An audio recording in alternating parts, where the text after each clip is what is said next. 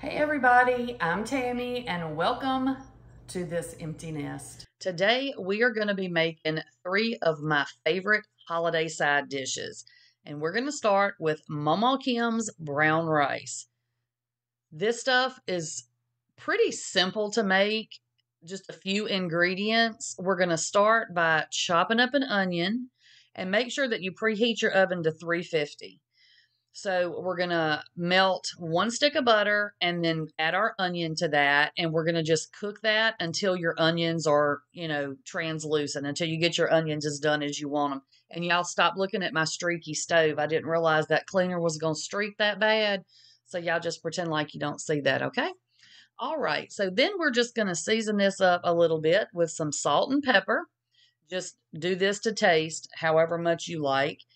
And then we're going to continue to cook that around until that butter is completely melted and our onions are done. And then we're going to add 1 cup of instant white rice. Now, we're going to cook this around. We're going to brown it a little bit. I still don't think that's the reason we call this brown rice. I think it's just because it comes out brown, but don't quote me on that. So we're just going to cook this around until you get a little color on your rice. You want to just get it done a little bit. And then once you get that all like you like it, we're going to add our 1 can of beef consomme, not beef broth. It's got to be beef consomme. And I guess that's how you say that. If it's not, don't tell me. Just let me be embarrassed in silence over here. Then we're going to add 1 can of water. And then go ahead. I don't know if I said make sure that you preheat your oven to 350. And then in a greased baking dish, we're going to add all of our mixture. And it looks like a whole lot of liquid, y'all, but trust the process. It's going to soak it all up. And we're going to cook this for about 45 minutes. Just watch it because everybody's oven is a little bit different. You just want to cook it until all that juice is soaked up. And I think it took mine about maybe close to an hour. So just watch it. And y'all, this is what it comes out looking like. And look, if you don't like all the onion, you can put less onion. You can put smaller onions. I don't know if you could leave the onion out because I don't know. I just feel like it tastes so good in there. But do what you want. And, I had to make me up a little bowl of it because as soon as the camera went off, I had to eat some of this because it was smelling some kind of good, y'all. So next up, we're going to do sweet potato casserole. And I know that everybody has their own way of making sweet potato casserole, but I could not find my recipe, y'all, the one that I've used for years. So I dug around on the internet and tried to find what I could come up with that was as close to mine as I could get it. So you're going to start out with 2 40-ounce cans of Bruce's yams. You're going to want to drain those as good as you can. Then you're going to add 2 tablespoons of melted butter and a 1/2 teaspoon of cinnamon and 1 egg. Now, you can add a little brown sugar to this if you want to. I feel like it was sweet enough without it, so I didn't add any. And I like mine smooth, so I got out my hand mixer. You can do it just with a masher if that's what you've got, if you like yours and you don't mind a few lumps in it.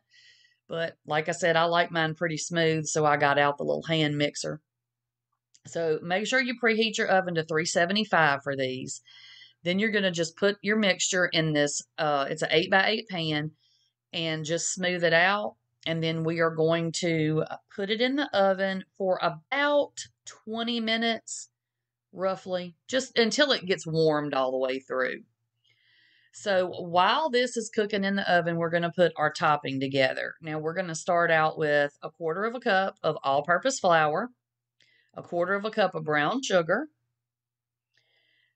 a 1/2 teaspoon of cinnamon, and 1/8 teaspoon of salt, which I think I cut out, but it does call for 1/8 teaspoon of salt. And then it also called for 1/2 stick of melted butter.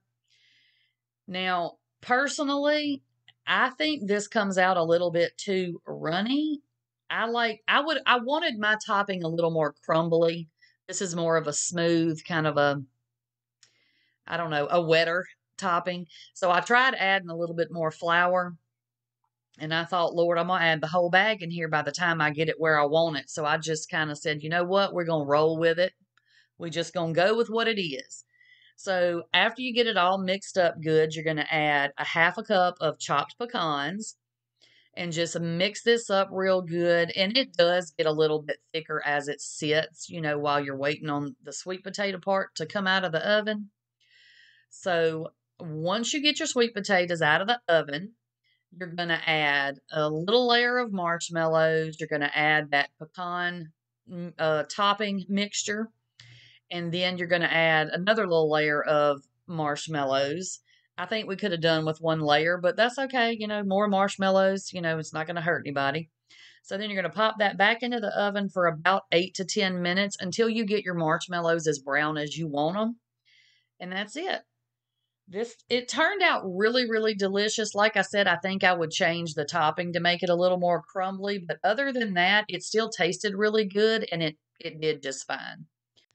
So the last thing that we're going to do is homemade yeast rolls.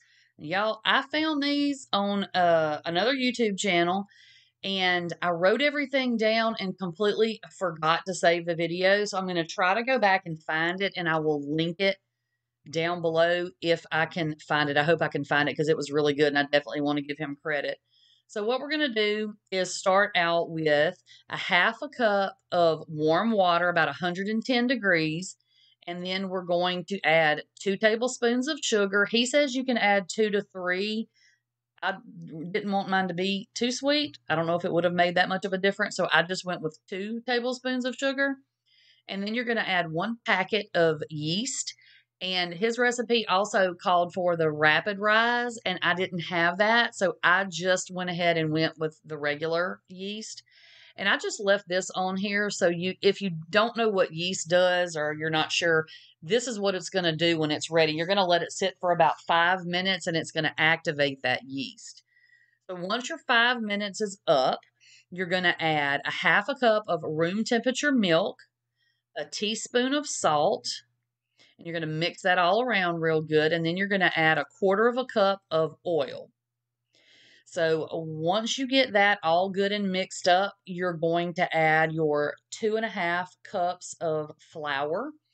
And y'all make sure that when if you decide you're going to make those, and I hope you do, give yourself plenty of time. Make sure that you have a lot of time to get these actually prepared.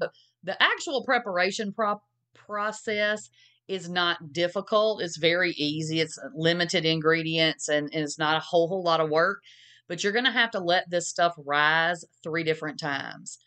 So just make sure you give yourself enough time to do that so they're ready when you need them. So once you get all your ingredients mixed up, if you'll notice here, the dough looks completely different. And that's because I kneaded this for a few minutes before I realized I wasn't recording.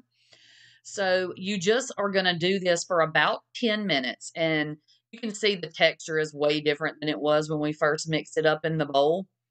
So, and I put wax paper down because I have darn tile on my countertops, which I don't know who thought that was a good idea. But, so I just put some wax paper down so I don't have to deal with the tile. And he says if you poke your dough like that and it kind of bounces back at you, then it's ready. So once you knead this around for about 10 minutes, you're going to put it in, you're going to oil your bowl, and then you're going to stick your pretty little dough ball right down there in that bowl, and then you're going to put a little towel over it, and don't turn your oven on, but leave your oven off, turn the oven light on, and sit your covered bowl in the oven for about an hour. And then once it you bring it out, you see how much bigger that got, how much it rose. So you're just going to poke it down or punch it down or whatever. It looks like moon craters, but anyway, you're going to just poke it down and then you're going to cover it again and put it back in the oven for 30 more minutes. And then you're going to see it rises back up again. So once you've done this and let it rise twice, you're going to take it out of your bowl. And you see it's not sticky anymore.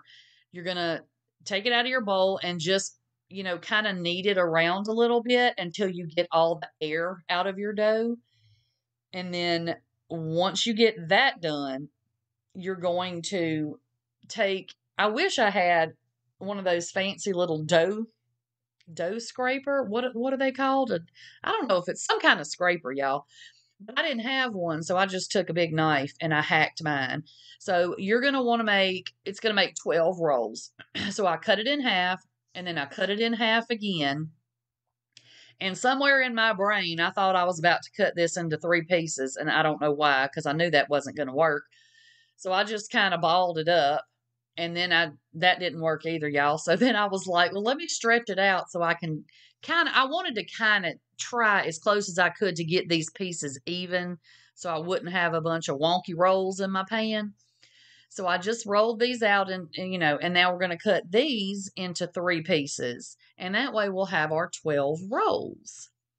So you're going to get your little greased bacon dish, and then we are going to make these rolls. Now, when I started doing this, I realized that y'all were not going to be able to see half of what I was doing. And look, watch right here. Don't do that. Don't do that, y'all. Don't roll it like a cookie. This is a roll. So what he did, and it looks so cute, is just kind of pulled it around and kind of tucked it there under the bottom. And his looked so cute. So then I tried to do that. So did I do it perfect? Yeah, probably not. But you know what? I did the best I could. And we still ate them darn rolls, y'all.